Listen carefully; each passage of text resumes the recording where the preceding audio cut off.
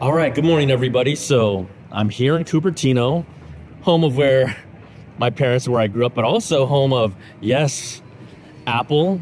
And so we're hanging out near the visitor center because I have got something special cooked up for y'all. So let's go check it out.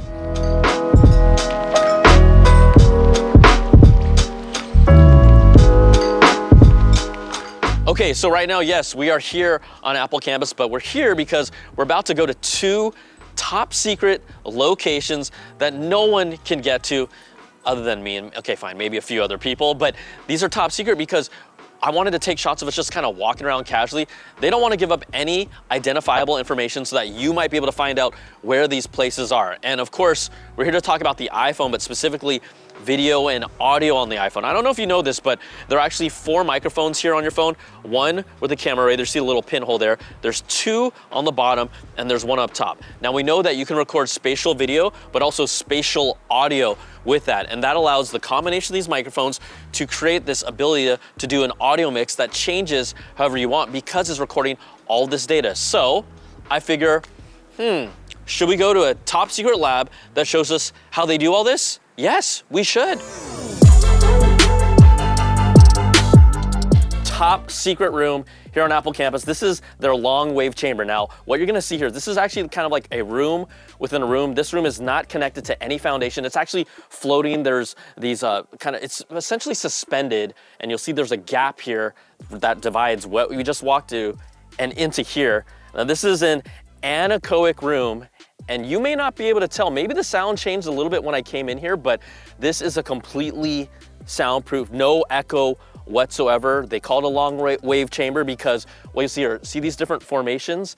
These are sound absorbing panels. They're a little bit porous, and the larger wedges allow it to absorb low frequency sounds.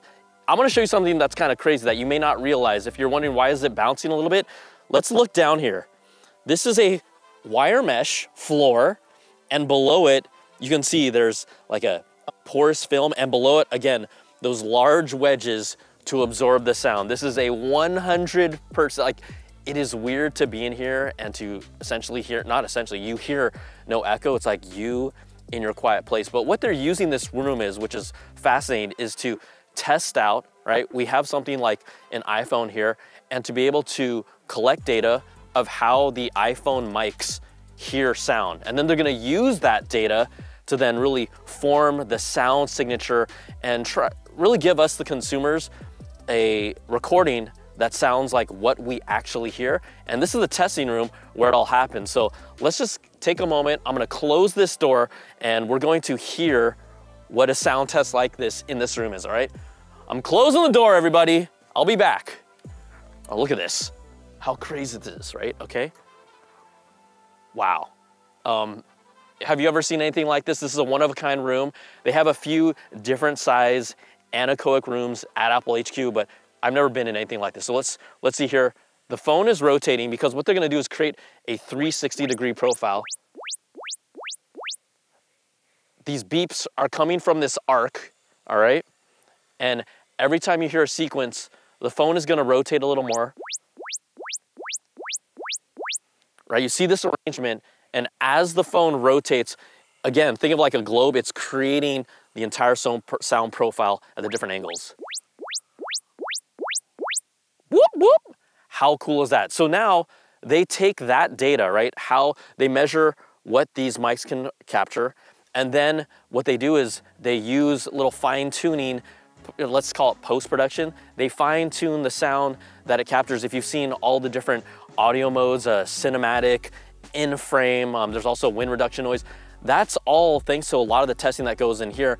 A new feature like audio mix or a brand new AirPods, we would spend hundreds and thousands of hours across our engineers trying to go through all the way we want this product to sound and how we want to tune it. And that's how we end up with our sound signature. All right, now what you're looking at up here, this is another arc, but connected to these are microphones. Now, why is this important? We heard the beeps from the phone, but when they're testing something like the HomePod, a speaker that is making sound, these mics record again what the sound profile is like, and then Apple then later on can tweak what they want that sound signature. I loved the original HomePod. It had a nice clear bass. It had this, the best way I described it is had this sense of presence. All that testing was done here within HomePod, and this again, microphone kind of almost opposite to the beeps getting sent on the phone. This is recording the audio from the HomePod, and then they were able to create, again, another spherical audio profile and then give you that signature sound, all done in this room. I'm gonna show you another room where I got to actually be, let's call it a participant of this process. All right, everybody, so here is a soundproof room inside Apple HQ, another top secret location.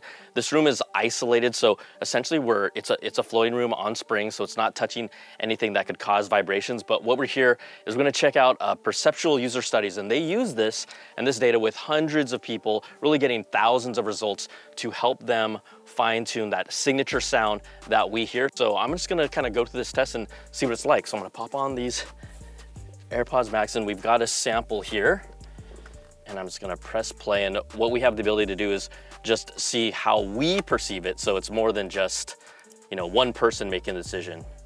Rate the overall quality of A and B. Okay. Okay, I'm gonna choose sample B. Oh yeah.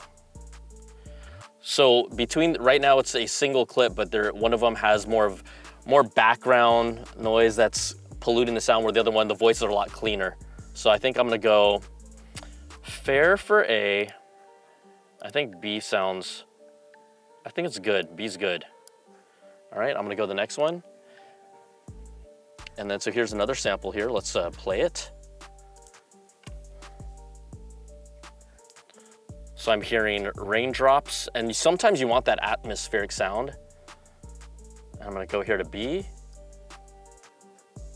Ooh, this is a lot more isolated. Again, less background noise. And it really does depend on what you like to hear, but I like B. I think B is actually, the sound separation is really nice. And I think in A it's good, it's just a little different. So I was just a test subject, and what you heard and what I hear might be coming to your next Apple device.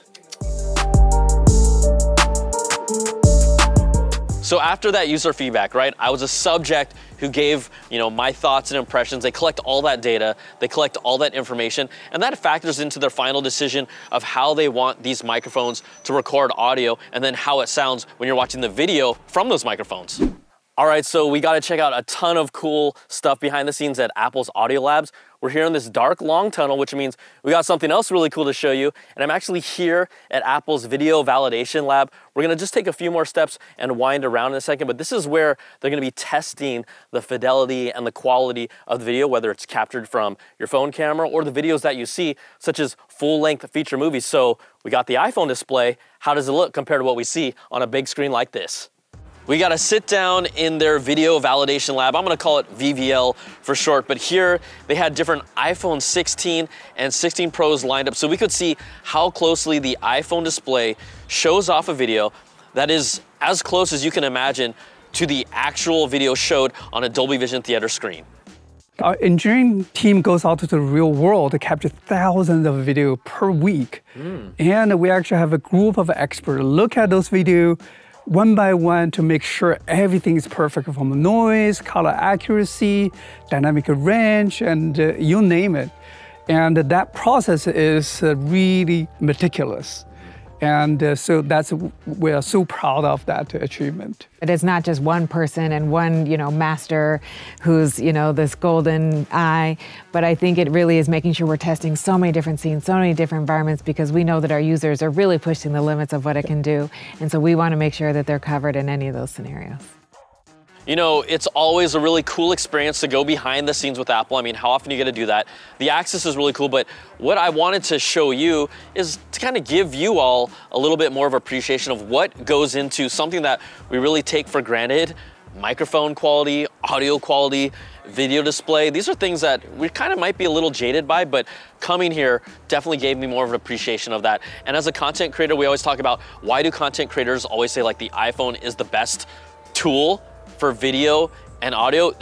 This definitely validates that, and it's something that I've always felt. but now to really experience it is different. And I think another cool thing about this is the tools that they give us. This is a phone that my mom can use to take video at a family dinner, or I can use to make a YouTube video that none of you question what camera it's coming from, and I think that in itself is pretty amazing.